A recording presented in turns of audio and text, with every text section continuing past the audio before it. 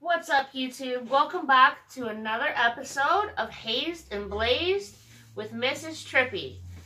Today, I'm gonna just give you a little update about what's going on with my 2-liter challenge.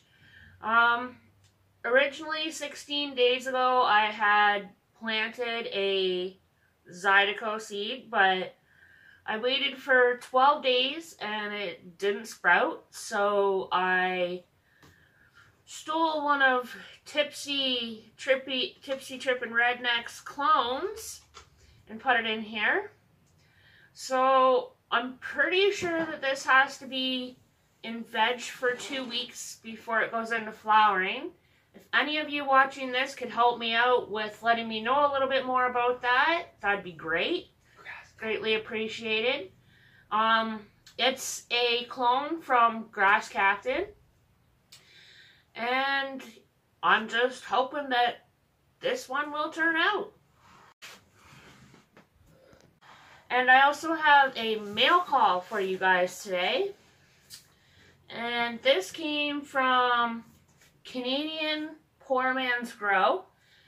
So if you haven't checked them out, go on over, check them out, subscribe, like the videos, hit that bell. Let's open her up and see what's inside.